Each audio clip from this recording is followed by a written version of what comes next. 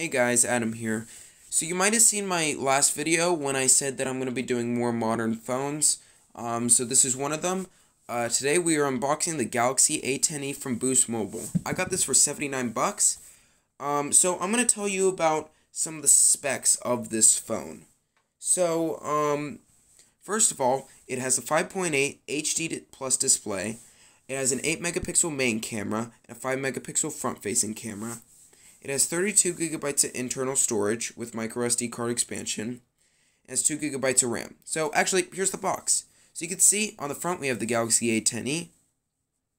And I'm actually going to be doing my full review probably this weekend. Probably on Saturday or Friday.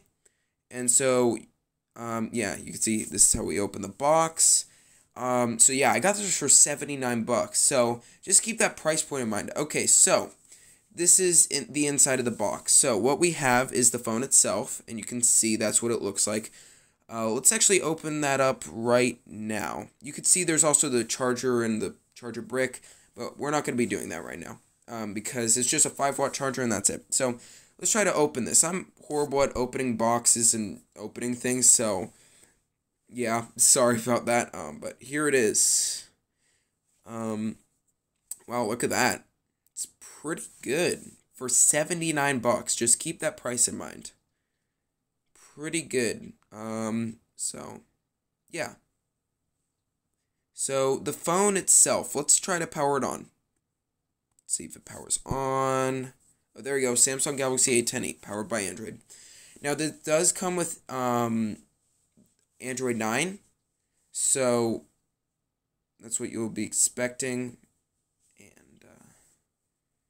Yeah, this phone is pretty great though. I mean, it has an 81% screen to body ratio, so very good. And yeah, you can see it's turning on. So yeah, I'm gonna be doing my full review soon, and it says starting Android. And you can see kind of what the phone looks like. We have a water drop notch. Oh, and then we say let's go. So that's what it says, and you can see how good that HD plus display is. It's 720p, so, and it's 5.8 inches. So let me just put in my log information and I'll see you in a bit. Okay, so it says this device has not been registered with account. Okay, I'm not going to activate my device. This isn't going to actually, I'm not going to actually use this device. Let's skip this setup because I don't really want to put any data on here. I'm not really going to use it as a phone. I'm just going to be testing it out and stuff like that. So see, it says checking for updates. So yeah, like I said, this is on Android 9.0. So pretty modern, I guess you could say.